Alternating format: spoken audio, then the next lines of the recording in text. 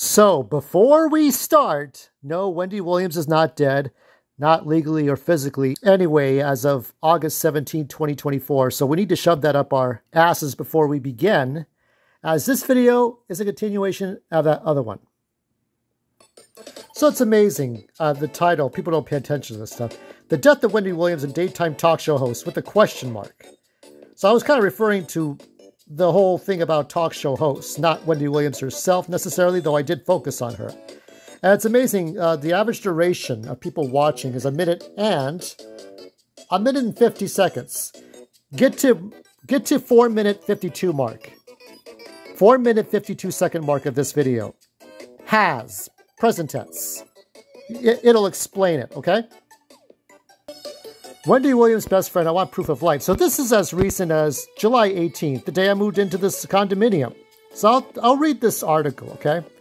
So, if we can get past these pop-up windows. So, Regina Shell is concerned about the health of her best friend, Wendy Williams, whom she hasn't heard from in over a year. Wendy Hunter turned 60 on Thursday. She remains under court-ordered guardianship, and her diagnosis of primary progressive aphasia and frontotemporal dementia. That's a milestone for anyone, Shell said Friday night during an appearance on News Nation's Cuomo. If in fact she were able to celebrate, she would have, and certainly with me. But Shell wants proof of life. This has been 1 year that we have not seen her face, heard her, and she's a very vocal woman, so I don't know what to do. I would like to know that she's alive and okay, Shell said. So maybe she is dead, maybe not. We don't know. Remember, I had a question mark. I still have that question mark at the end of my original title. It's still there. I have not changed the title. The documentary Where's Wendy Williams came out in February, right after Williams' team announced she had been diagnosed with primary progressive aphasia and frontotemporal dementia. The documentary has faced criticism for its portrayal of wisdom. The producers, upon learning of her condition, admitted they wouldn't have proceeded had they been aware during filming. What? Anyway, the talk show host's departure from the Wendy Williams show after a decade raised speculation. So there's a lot going on. There's a lot of drama going on as far as this is going. She wants to know what's going on. She doesn't believe she's still alive. There's a lot of bullshit going on. There's legal matters in the way of the family even seeing her. So not even Wendy Williams' family knows what's going on. So even it says here in this one Yahoo article, Wendy Williams' family reportedly still have no access to her amid 60th birthday. So let me kind of change gears a little bit. So I want to talk about, I won't name the YouTuber, but there's this one YouTuber who kind of looks like a combination of these bald big dudes right here. Kind of a New Yorker from the East, right? Kind of a New Jersey, New Yorker kind of guy.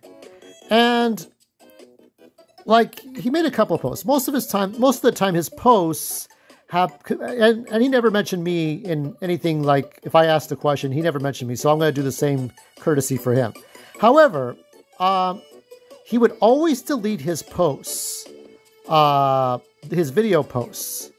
And I was always kind of wondering, like, what is that about? Like, okay, don't you ever review your videos before you post them? I do. Like, 9 out of 10 times I have to. The only time I don't is live streams.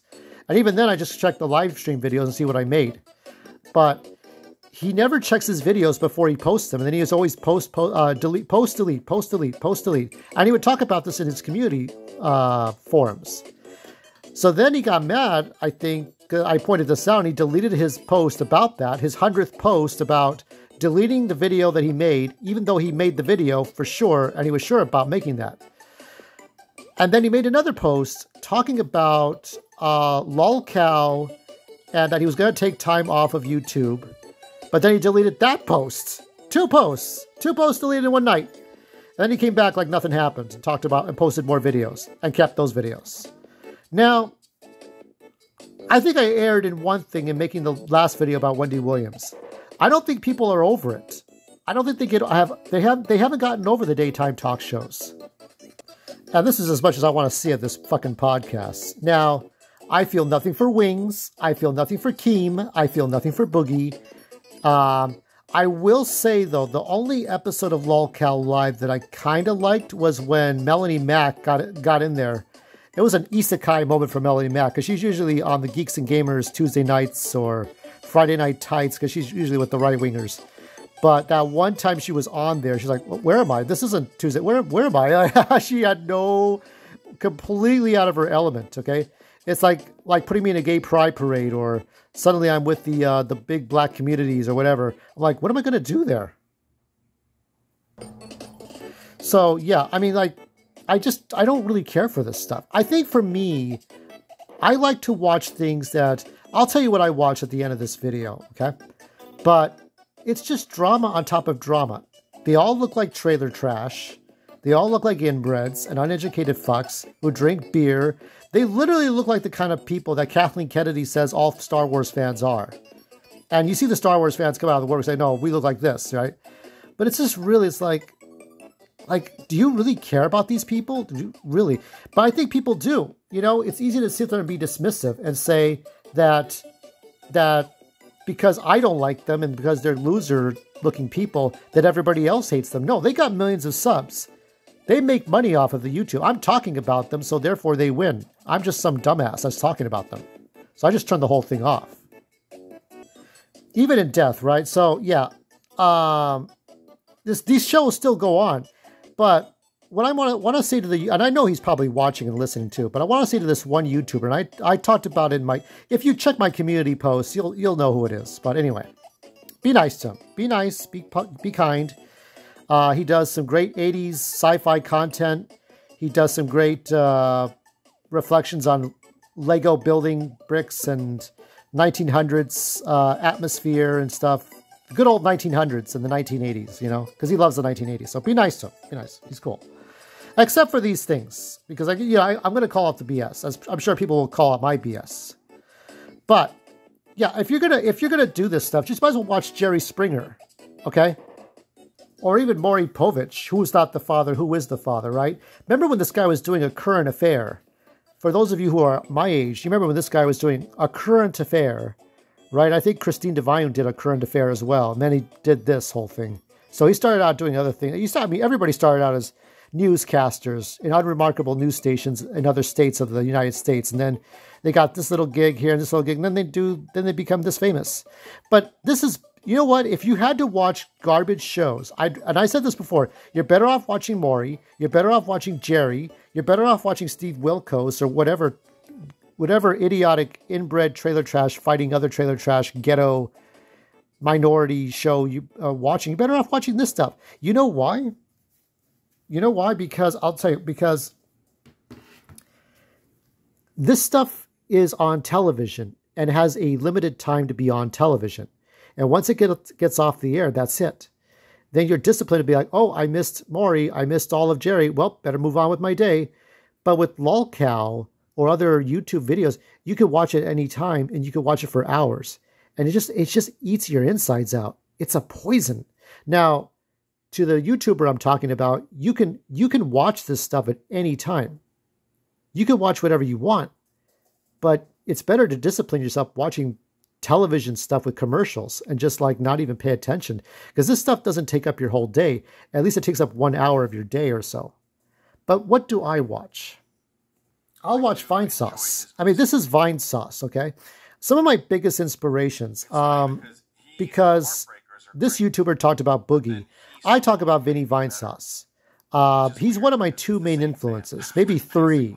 Okay, so this is the channel. This is actually Vine Sauce, the extra sauce. As you can see there, that's the guy. And you got Vine Sauce Full Sauce, Vine Sauce Regular, or Vine Sauce Extra Sauce. Sometimes there's Vine Sauce Twitch clips. And besides Vinny Vine Sauce, there's also Varg Skeletor Joel from Sweden. Funny guy. He does some funny shit. I think he's a little more right-brained. There's also Desert Pagona, Ima Cooney, Limalicious, but they're more for humor. I think that they're people... You know what bothers me, okay? It's the fact that... And let me see if I can find it, because... But let me get to the last inspiration. There's Varg Skeletor Joel's insignia. Kali UK. And we still stay in communicate on X or Twitter. He still tweets. I still tweet. Great guy. Funny guy, funny reviews. He doesn't do much reviews anymore, in-depth reviews for ZX Spectrum games or Commodore, Amiga. I like those kinds of people that they're just funny people. They don't get into fights with other YouTubers, okay? They don't piss me off by getting into fights like Review Tech USA, like Boogie, like what's his name, Smash JT, or remember when Matt Jarbo was tossing boulders with his son, even though that was a big old lie. All these YouTuber dramas, and they're all corrupt people, and I just get tired of it. I could at least applaud Pat the NES Punk for kind of dropping out early. Angry Joe doesn't really get into fights.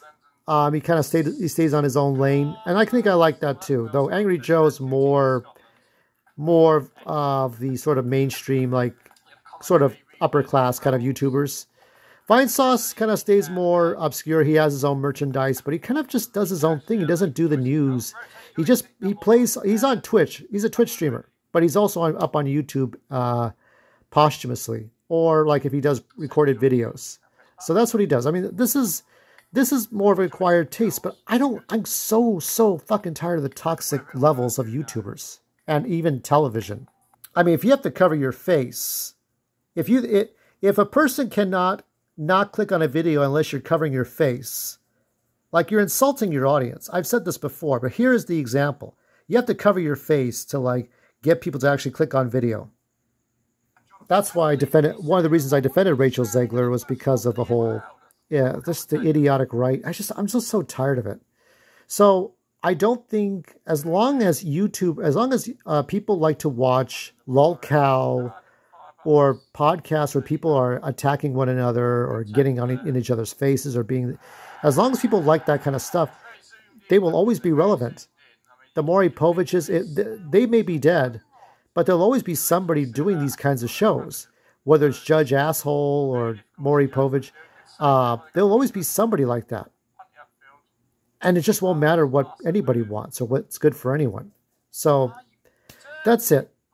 So I'm gonna put the link to this in the original 3,000 views. Thanks for the 3,000 views, everyone. 1 minute and 50 seconds, and nobody watched beyond the 1 minute and 50 seconds of video. This is the problem.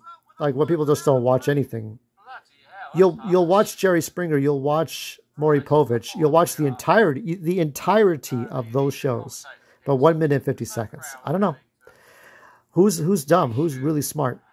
Well, it's not because I can actually watch an entire video, or sometimes I can skip around. If they're going to repeat talking points, I can skip around. But people don't even skip around. Had you got to minute 452 of my video, you would have learned something. If you can do that for a larger YouTuber, if you can watch an entire video, of Angry Joe, of Vinny Vinesauce, if you're going to watch an entire video of somebody else, you can give me that fucking time. Or you can unsubscribe to me. I don't want people who are going to watch 3 seconds of a video and completely assume that they know what the fuck that I'm talking about when you fucking don't. Because one day, if, let's say, Alex Borstein says something really racist, and then somebody says, oh, hemophiliacs, and then I go and defend my own people who have disabilities, and people don't watch the entirety of that video, or why this is happening, or why that's happening in the news, and you don't care to watch it, whose fucking fault is that? You want to live in your ignorance? Fuck you. Get the fuck off my channel. Don't ever come back. That's all there is to it.